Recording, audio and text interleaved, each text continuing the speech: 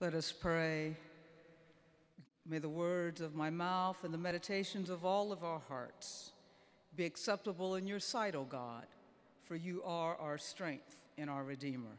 Amen. Good morning, Cathedral Church. It was a world that had lost its way, the world that was Jesus. For it was a world of far too many beggars left on the side of the road, and a world of far too many lepers who had simply been left alone. And so it was a world that was not the way that God would have it to be. And so into this world came the one who said, "I am the way, the truth, and the light. Anyone who comes through me will have eternal life." The world that was Jesus is the world that is ours. A world that has indeed lost its way. And so it is that we must ask on this morning, what is the way that is Jesus? What is the way that shows us the way the world is supposed to be? This is a question that is answered for us in our gospel reading this morning, this question of Jesus' way. And so, what is the way that is Jesus? It is a way that begins in a Samaritan city. John tells us that Jesus has come to the Samaritan city of Sychar. Now, even though this city was on the main route of Jesus' travels from Judea to Galilee, he could have and should have, at least according to cultural and religious protocols of his day, he should have avoided it. For there was a long history of conflict between Jews and Samaritans. Moreover, Jews considered Samaritans a ritually impure, if not defiled, people. Therefore, by going into Samaritan country, Jesus placed himself not only in danger, but perhaps most significantly, he placed himself in the midst of an outcast and marginalized lot. And if that was not bad enough, while in Sychar, he engages in a conversation with one considered the most defiled of all the Samaritans, a woman. For if Samaritans in general were thought to be an impure people, then Samaritan women were deemed virtually untouchable. So much so that men, let alone a Jewish rabbi, was not to speak to them in public, to say nothing of carrying on a prolonged conversation. As for the particular Samaritan woman with whom Jesus chose to converse, well, to add insult to injury, she had at least 5 husbands, when at best religious law and custom permitted only 3. So here Jesus was, conversing with a woman who was considered a pariah among pariahs. Even this woman knew how much of a pariah she was. So much so that she went to the well at high noon, the hottest time of the day, perhaps counting on no one else being there so she could at least spare herself scornful public reminders of her humiliation, if not spare others the awkwardness of having to avoid her. But as fate would have it, she would not be the only one at the well in the heat of the day. For who should she find sitting there? None other than Jesus, who was ready to talk. What in the world could Jesus have been thinking? While I can make no pretense of knowing what was on Jesus' mind, as John tells the story, it would seem that while going into Samaritan country was perhaps of little geographical significance, it was for Jesus of great theological, that is, divine concern. For in going there and conversing with a Samaritan woman of ill repute, we in fact discover something about the way of Jesus that is the way that the world is supposed to be. And so, what is it that we discover. It seems to me that the first thing that is made clear in Jesus' sojourn into Samaritan territory is that which is in fact revealed throughout his ministry, which is this, that it is to the most humiliated in our world and in our society. It is to those who have been pushed out, marginalized, spurned, rejected, if not demonized for whatever reason. It is to them that Jesus comes. And here's the thing. He comes to them not with an air of superiority or even with a sense of judgment, but rather he comes to them with humility, the humility that is solidarity, a humility that recognizes that he is just as vulnerable as they to the humiliations of an unjust world. In this regard, he is no better than the most humiliated. It is no doubt for this reason that Jesus does not answer the woman directly when she asks him if he is greater than their ancestor Jacob. For it is not the matter of showing his greatness or even the matter of his divinity that Jesus has come. Rather, it is for the matter of showing his very humanity, a humanity that is defined by his solidarity with the most humiliated of the world.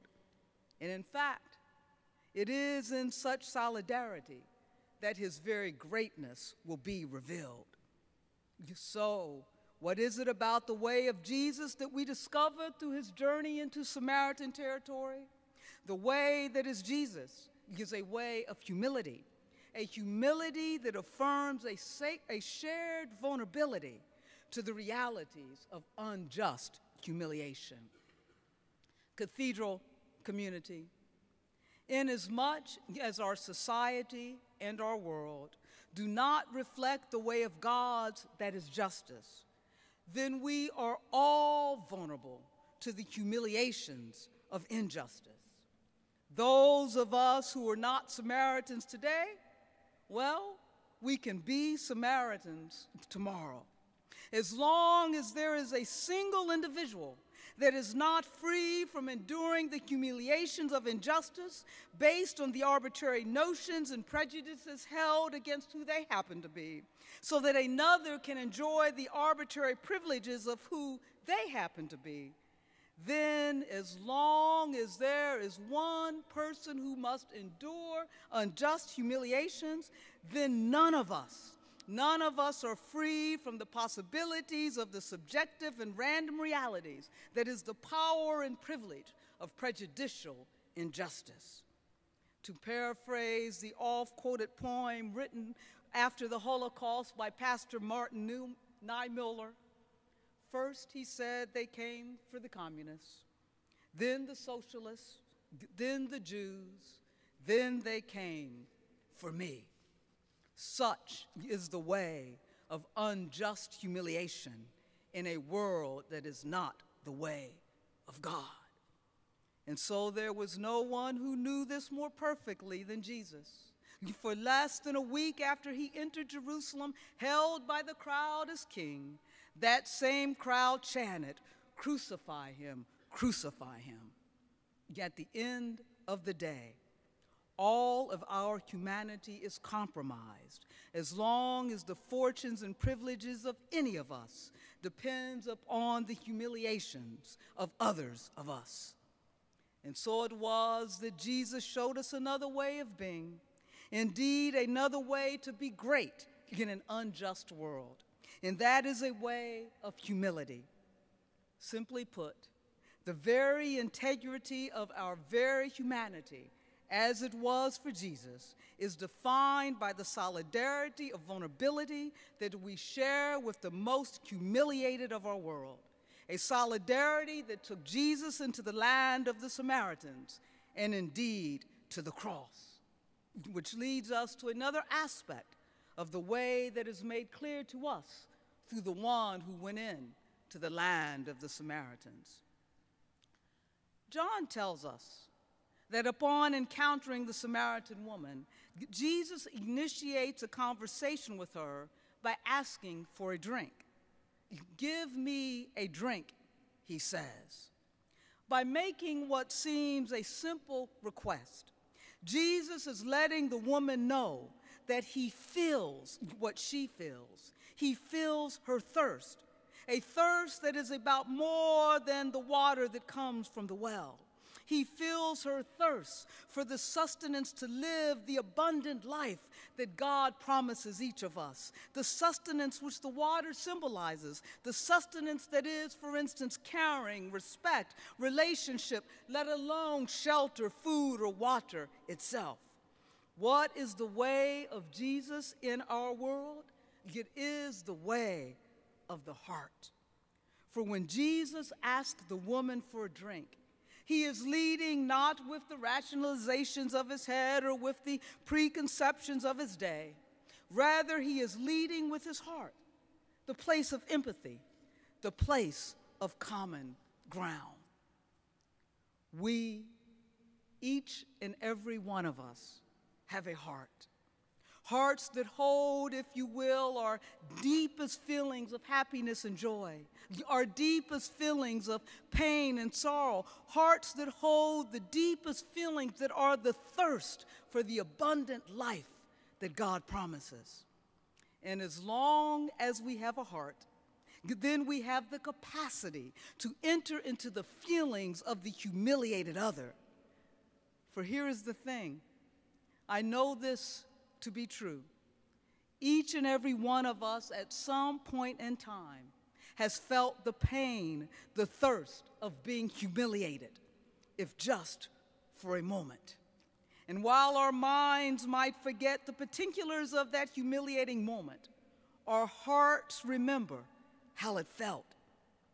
It is the memory of our heart that will help us to see other people's sufferings like our own. The point is this: we must value the feelings of another's heart the way we value the feelings of our own. What our hearts thirst for, so do the hearts of others. And so it was that as Jesus felt the thirst of the woman at the well, he felt her thirst for more than what comes from the well. He felt her thirst of her heart, a thirst he had entered into. Therefore, he could say to her that if she drank of his water, she would thirst no more.